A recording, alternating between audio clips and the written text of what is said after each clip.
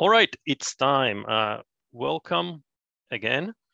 Welcome to Zabbix 6.0 LTS Workshop. This is like the second workshop available, and there are more available. Just go to zabbix.com/workshops and you can register for another ones. But today's topic is creating triggers for baseline monitoring and anomaly detection. Let me introduce myself. My name is Aigars Kaditis. I'm technical support engineer in Zabbix, and today I have the honor to conduct this webinar for you. Let me set some baseline for this workshop as well. So all audio for you is totally muted. If you feel to make some noise, use the chat. If you feel you have some question in mind, use the dedicated Q&A section. So we will answer all the questions there. Also, a common question during the slides is, are you able to receive a copy of this presentation somehow? And the answer is this presentation will be available at the website very soon as a PDF file. And the next common question is like, will this video will be available? And the answer is yes, but you will need just wait 3 weeks or something.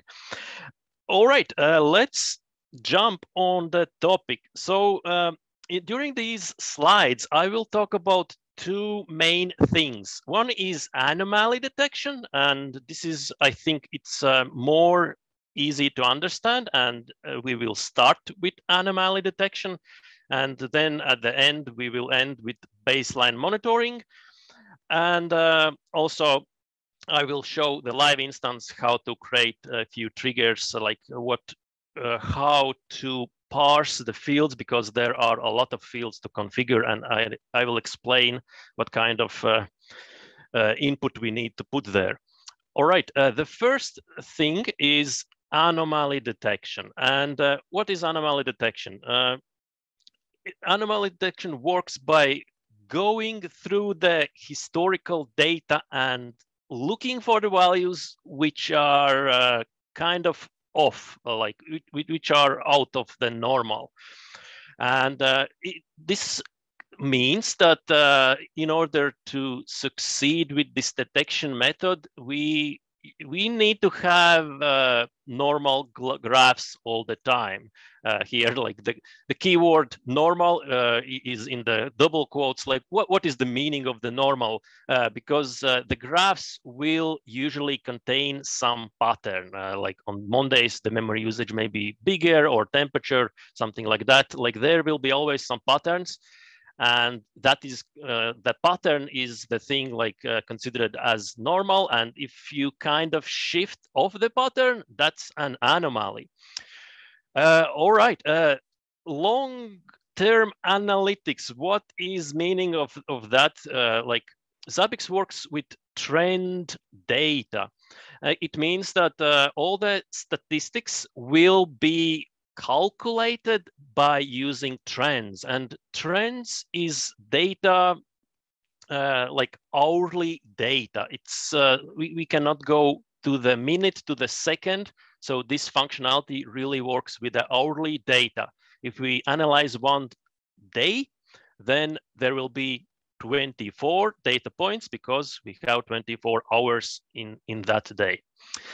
All right, and Zabbix uses STL decomposition algorithm, and there is kind of like I would say elegant attachment to this, like because this algorithm has been used in statistics, and like other database engines or other applications are using that as well. And it is a very standardized algorithm how to detect the anomaly. If you if you are familiar with this, you can really compare the data from Zabbix with some other online tool just to see if that Zabbix detected the problem according to the plan. Continue to the next slide. This is the stuff, the STL decomposition algorithm.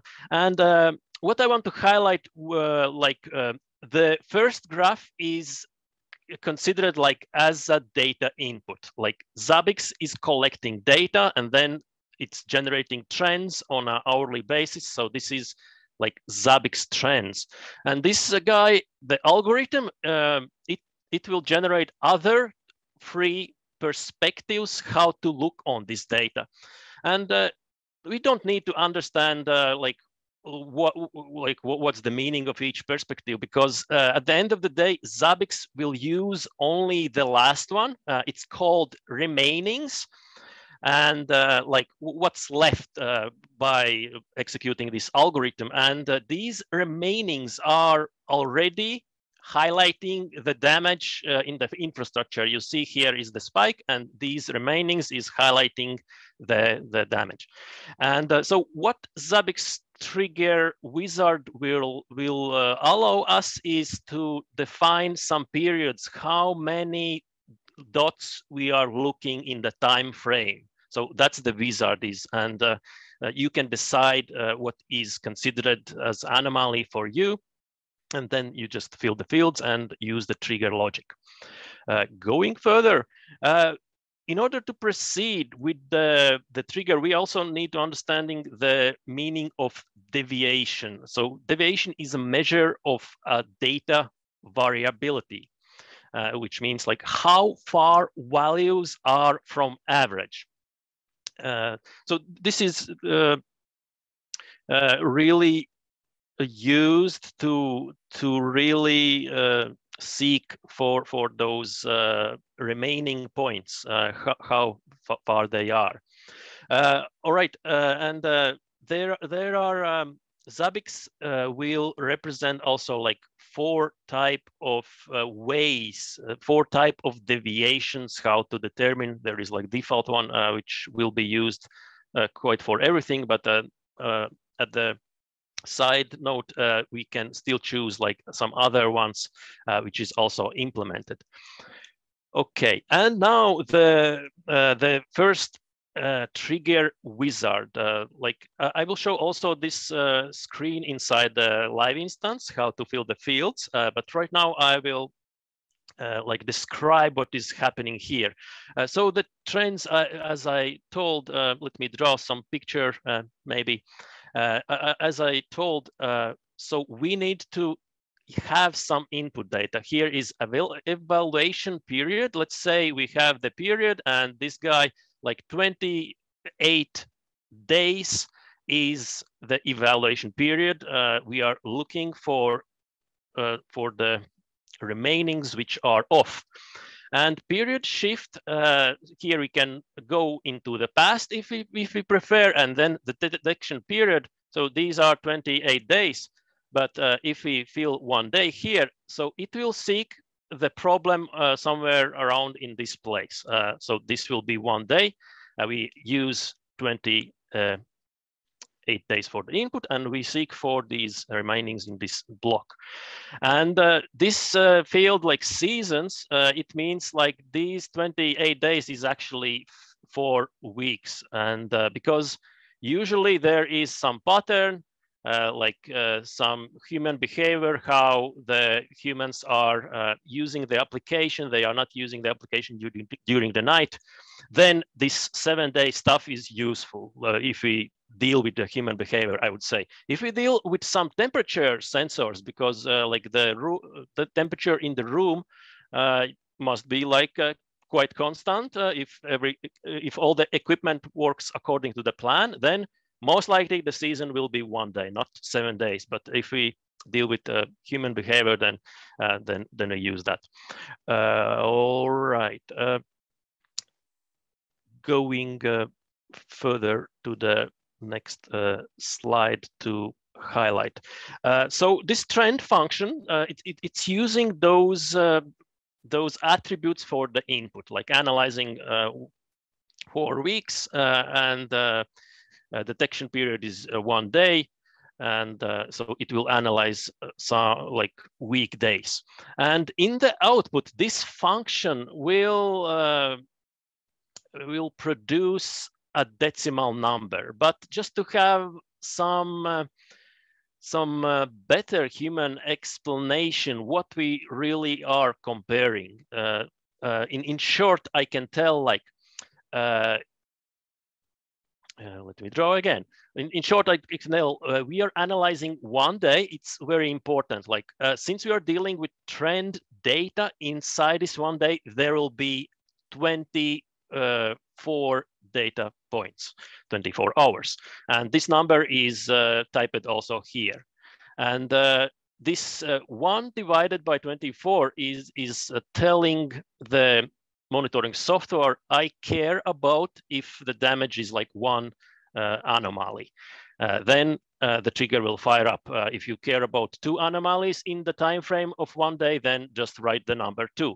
And like if we study the documentation or I don't know, look somewhere, then by using the calculator, 1 divided by 20.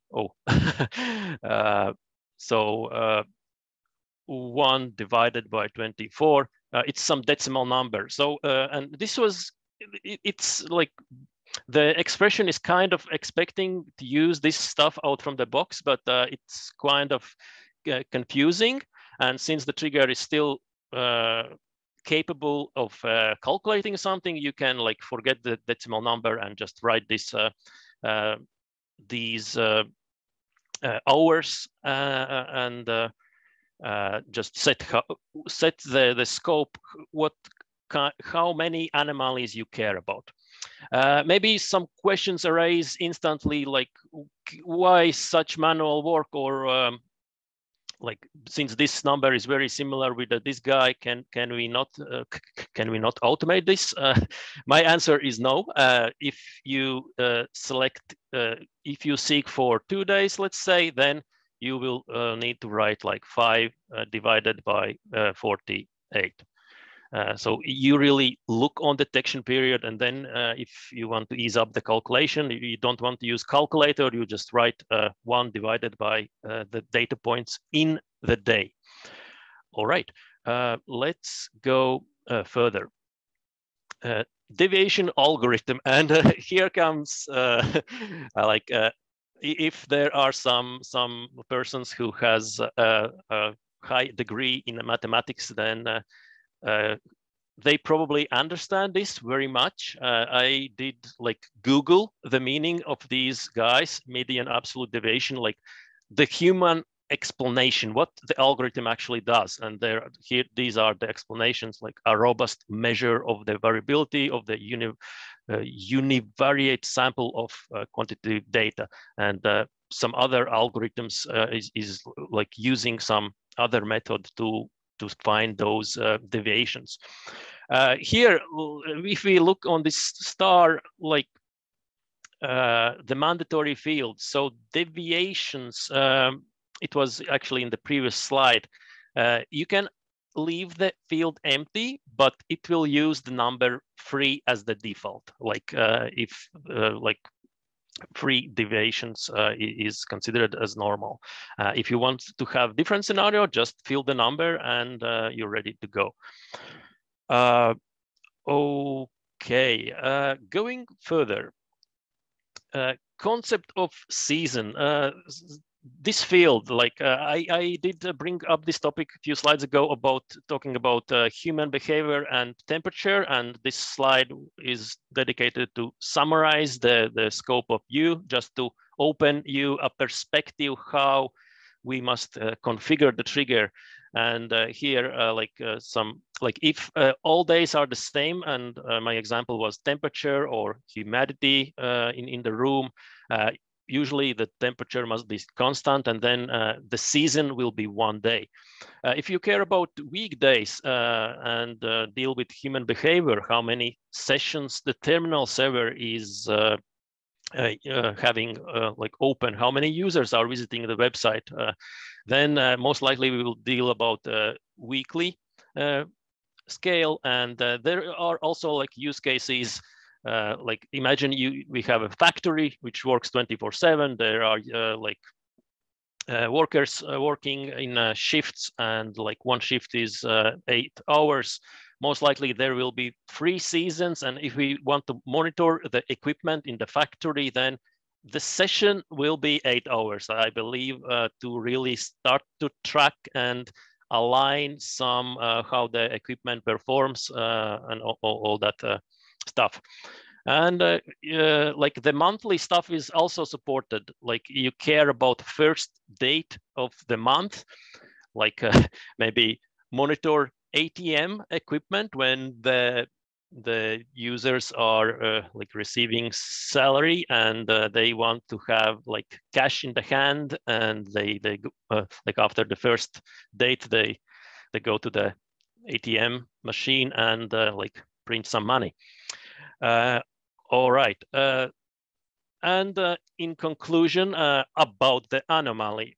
So to recap how it works, Zabbix collects the data, it collects the raw data, and we have to have trends in the database. There's an option like to not calculate trends. It means we cannot use this functionality. And there is also like another option to not collect, to not store history in the database, but calculate trends and store in the database. It sounds quite odd and almost like not possible, but trust me, you can set historical period 0, but for the trends, you set the trends. So the raw data will be collected, will be kept in the memory, and every hour it will install like a data point in the database. Okay, and once we have that data, we are using this this algorithm to decompose those other 3 dimensions to get the remainder, and this remainder is used inside the Zabbix monitoring software to determine like the anomalies. And then we are using like a very specific algorithm to calculate this this problem.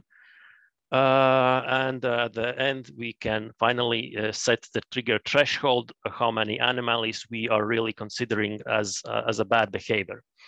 All right, this was the first topic, anomaly detection. Let me browse the live instance to show you how it works. So this is on the screen, it's a 6.0 installation. This functionality is available only in the 6.0, starting with the 6.0. And here we are having like the stock Linux template with the 41 item with 14 triggers. What I will do, I will open the triggers and click the button, create trigger, set the severity, and click the add button. So item, there is actually there is a nice layer on the top inside the front end, which is the way how it's supposed to be. Like if you select item which is not integer or floating number, the functions will not be available. And you know, you can accidentally create a new item, like it collects the integers, but you store those things as a text. So that will not work out. You really have to collect the information as integers or floating numbers. So I will select one item which I know is like some floating number, for example, CPU utilization. And now we have the historical function. Under the category history, we scroll just a little and we see the best function, anomaly detection for the period T. Select the function and now filling the stuff. So this is the time frame we want to use for the input. And since we are dealing with trends, we can really use a lot of input. It will be quite easy to calculate. It's not too much data points. It's only 24 data points per day. So evaluation period can be even 1 year, and then but it's a lot. Let me try to create 90 days. period shift. This is the so out from the box, it analyzes the very end of the period, like if the anomaly is happening yesterday. So here we will fill the default now /h and detection period. We care about we will look for these anomalies in the last day. And let's say this is the temperature stuff, or maybe you are measuring wind in the room, then we will have season as well one day. Deviations, as I told, like if we go to the documentation, then out from the box is free, and algorithm is out from the box, it's MAD, and this is like you know what? I think I will show how to use documentation or season deviation window. So it's a window. We can also like specify. How can I? Let's trends, and I will like go back to this 1 minute later, and like the last step is tell how many data points we consider as bad. So we can write like I think 2 data points is bad, and together in total we are analyzing 24 cycles here. Because I did install 1 day here, I need to use the number 24 over here. All right, insert. And so what it will do, we can tell like CPU or anomaly detected, more precisely like 2 anomalies detected in the last 24 hours. Here, 2 anomalies detected in the last 24 hours. And yeah, that's pretty much it. And we, like the session window was 1 day. We are, when we say 90 days, then it will, there will be quite a lot of data points for the input. All right. What I wanted to like show the last argument is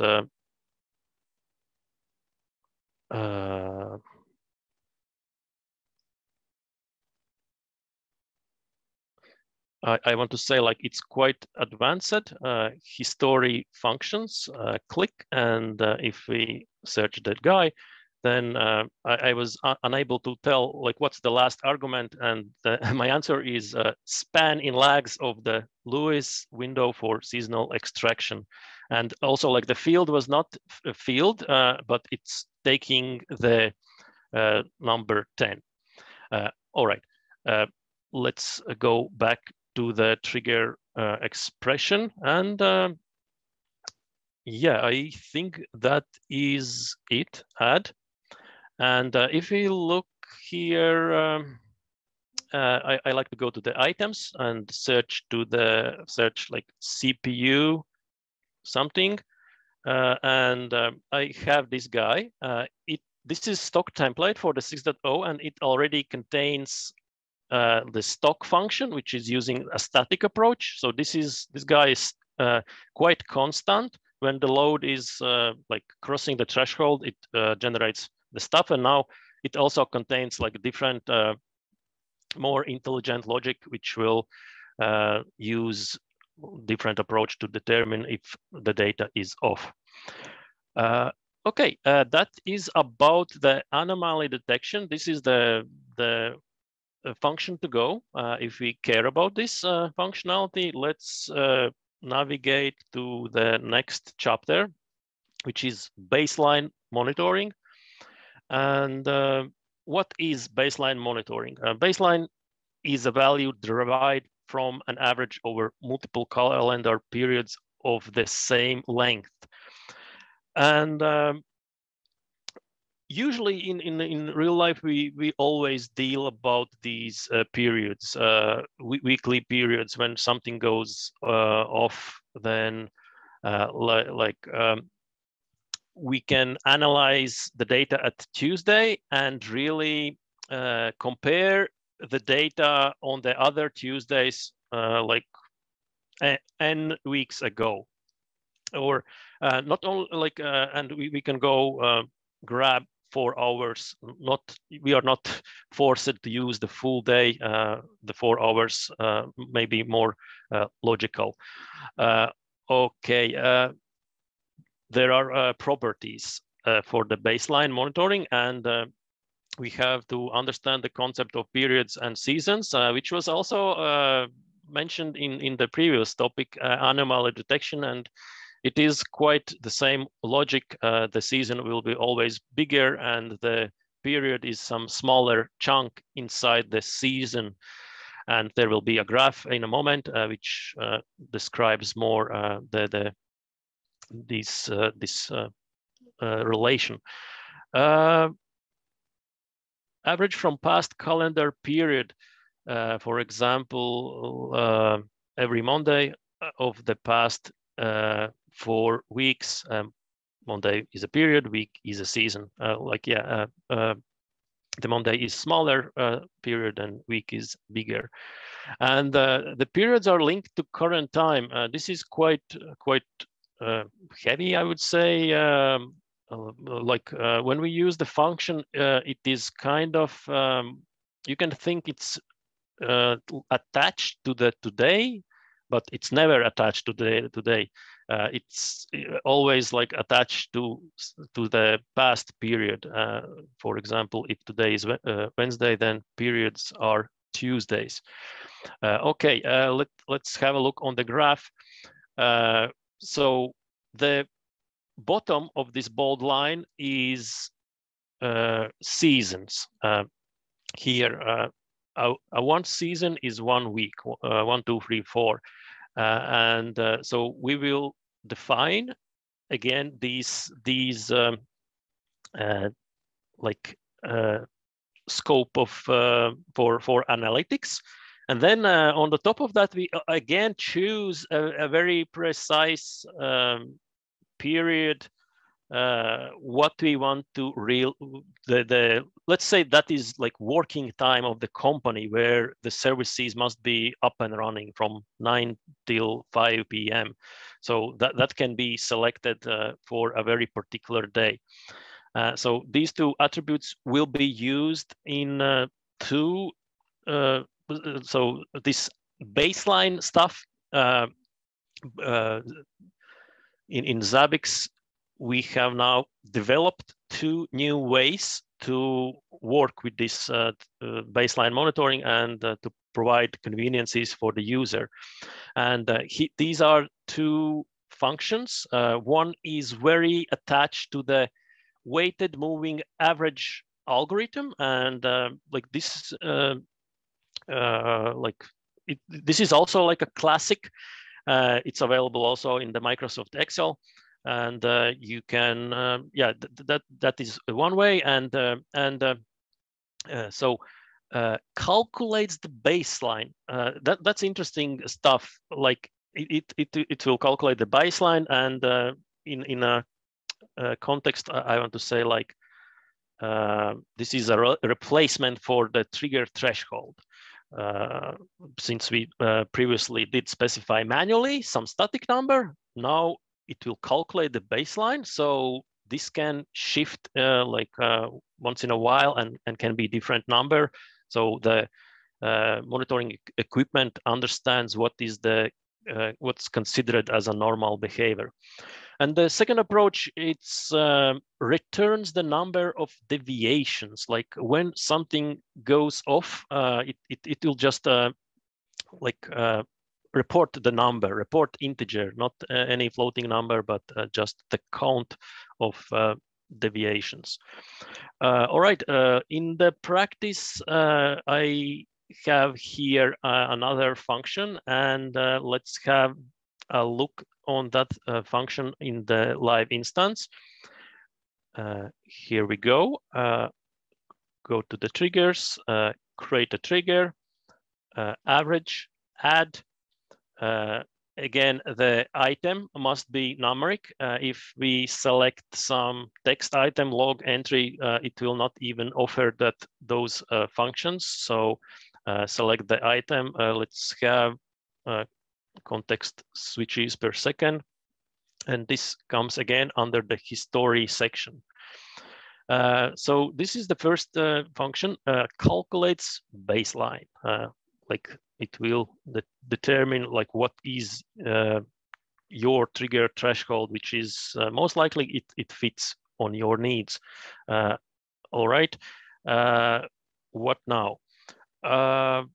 Period, how much data we want for input. Let's use again 4 weeks.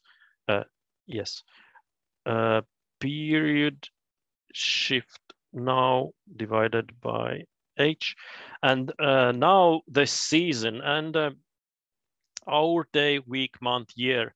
And I really personally think like most of the times the season we're looking for is week if we deal with some software which is used by humans.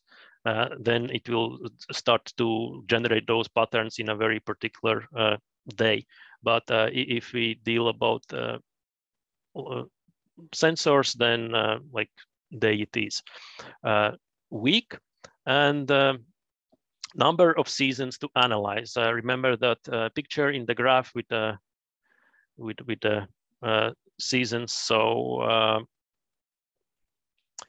I made a mistake.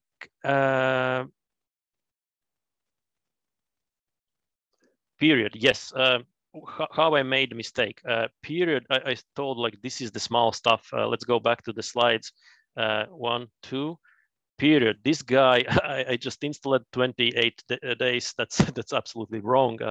So that must be a day or even less. All right. I will have 4 hours and period. And do we want to shift? No, we care about just like the very recent stuff and seasons, like the picture was using the week stuff. And now, like how many we want to have this like input for the analytics, and let's say like 8 weeks. All right, now insert. So what this function does is like it detects the new trigger threshold, which can be suitable for you. But we still need some logic to observe the recent data. So what we will do, we will erase this guy and add another trigger function, like a classic one, which is called trends average, and like the average stuff for the same period, and 4 hours, and no shifting at all. And this does not matter. Insert. Item is missing, and context switches per second, the same item, insert. So we have the baseline stuff right now, and we have the metrics which is currently flying to the instance. And if I want to install some new artificial intelligence, then okay, it's not artificial intelligence, it's just a math.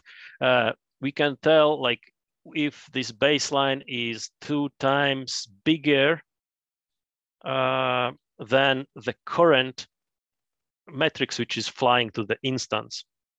Here 2 times bigger, and I just installed that this part is like the right part is still bigger. The current metrics is still bigger than the 2 times bigger than the baseline. It's very bad. To create a meaningful trigger title, how we can describe.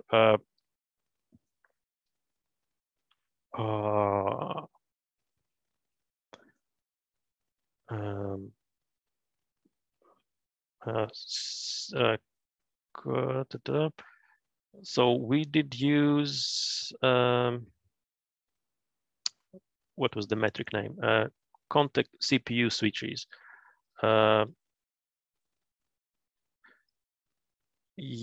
Yeah. I almost need to write CPU switches 2 times more than and what we did analyze 8 weeks. So 8 weeks for the input.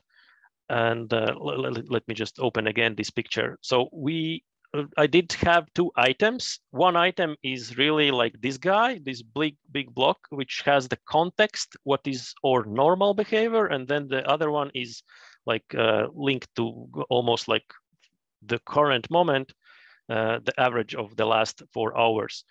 So we are comparing the stuff. Okay. CPU switches 2 times more than like 2 times more than normal, and like we can tell like 8 weeks for input. Like you will not create such trigger most likely, but just to describe what it's actually doing. So we did use that data for the input. All right. Add, and that is it. Let's have a look. Switches, context switches. So this item actually is not having any trigger. It's most likely also like this is not a productive trigger, but for the proof of concept, it's good enough.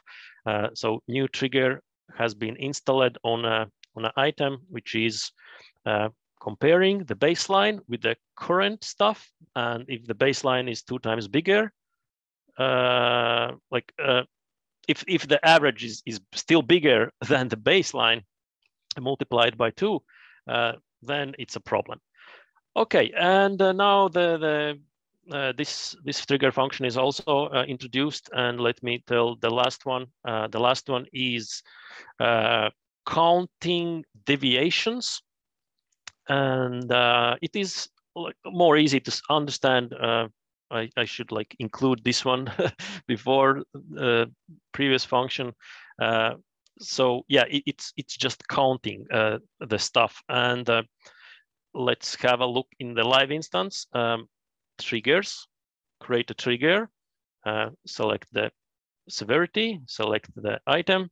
Let's have number of processes here, and use the function.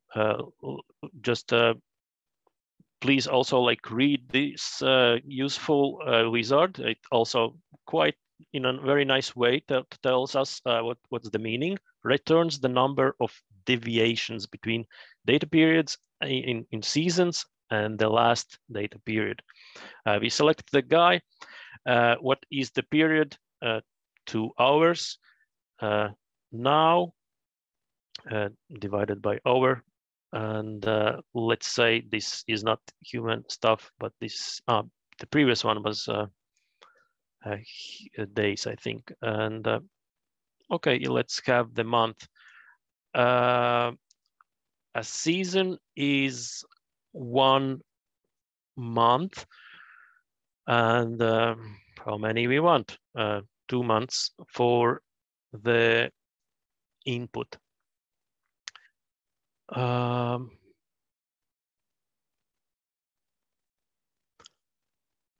Yeah, this is quite and now like since it reports deviation bigger than 0, then it's a problem. So what this configuration, since I put month, so it will analyze the same day from the previous, like the 2 hours. 2 hours is the period. Let's go back to the picture.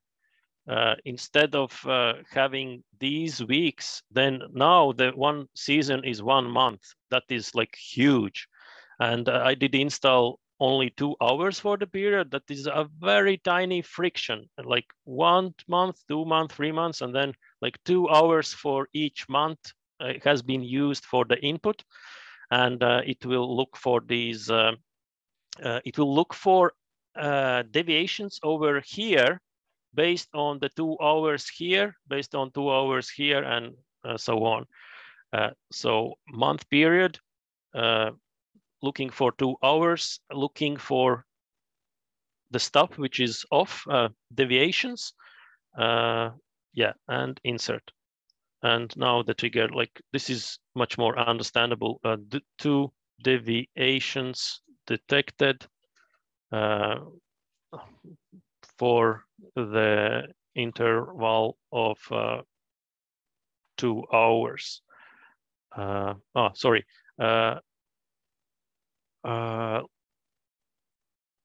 I'm comparing with a 0. More than 1 deviation detected for the interval of 2 hours, but these 2 hours is jumping through the trends with very big jumps. 2 hours from the last month, and then another 2 hours from the month before. It's selecting a tiny fractions, and that is it for this other function, which can understand when the period right now is off with the context on the past period. Like this function really is calculating the damage over here, deviations over here, by grabbing the tiny fractions from from the history, and then using the algorithm to see if it is normal or not. All right, that is it for the presentation. This was the last slide. 3 new functions in total available now in the Zabbix 6.0. Now I will have a look on the Q&A section. Can we get the slides? Yes, we can. I probably missed it, but what does STL stands for? I would say that this, yeah, I cannot tell like what it stands for, but it's decomposition algorithm, and it creates 3 other dimensions. You have to put these 3 keywords in the Google.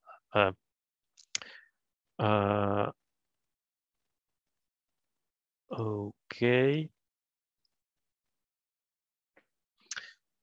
What happens if I use a smaller or larger number in the result? For example, 112 or 1 by 48. It's math. So at the end of the day, the trigger is really expecting a floating number. So it will be like how to say, the 112 is the same as 248. It's the same. So it's just related to math. If you start to write a wrong second number, then the math kicks in, and just the reported decimal number will be used to select these, like how many anomalies you care about. All right, this was a great question. What would be the best option to monitor a possible attack with excessive network traffic on an interface? It is, by the way, this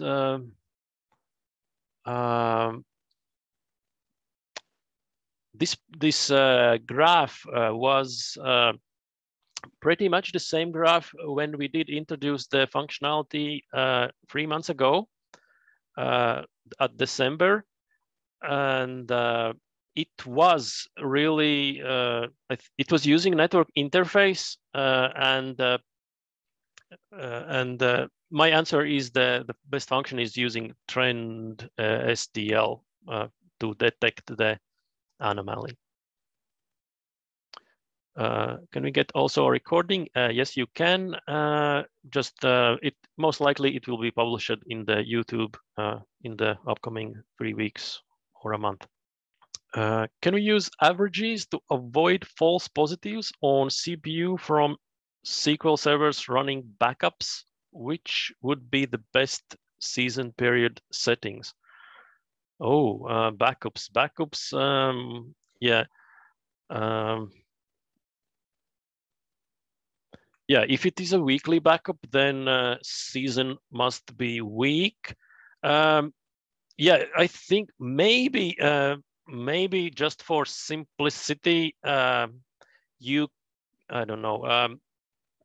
We have also a trigger function which can tell if the CPU usage is high at Friday from 5 p.m. till 7 p.m., then just not fire up. I think that would be the fastest and understandable patch for the backup situation. But yeah, I understand the question. We want to like put some intelligence on the top of that. And yeah, the answer. So I'm quite sure that this baseline VMA will fit for this backup situation fine, as long as you really have the backups in the very same time always. It does not matter is it like a daily or weekly, but the backup must be executed in the very same hour. Yeah, and you asked the season. So yeah, if the backup is executing 2 hours, yeah, season is 1 week, and period will be somewhere close to that period. How long the backup executes, maybe multiplied by 2 to see the full picture. So if backup is 2 hours, then 2 to 4 hours will be the period settings.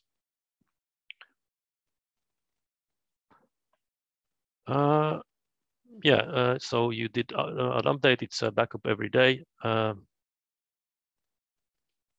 Then the season is day, and the period is 2 times the time frame the backup executes.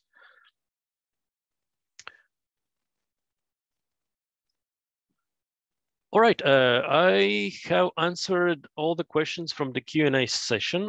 Thank you very much for participating. As a reminder, like one more time, there are some other workshops happening tomorrow and another day after tomorrow.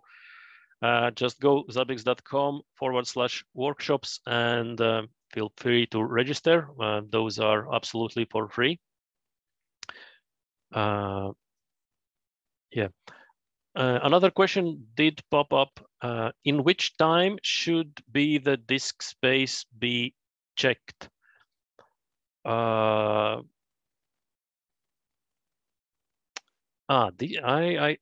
start to understand the in which time should be the disk space be checked. I'm not. Yeah, you did publish an update when a problem pop up at 5% free. And a problem is solved when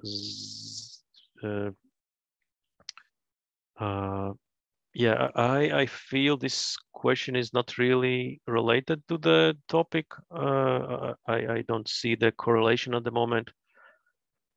I can tell like trigger expression is recalculated whenever a new metric arrives. All right, that is it for this session. Thank you very much again for passing by. I hope you will try your hands-on playing with these functions. This is a very great start because these functions are standardized with other softwares available in the industry. And so we offer a great framework to operate with, which can help you identify problems and not have any like static trigger thresholds.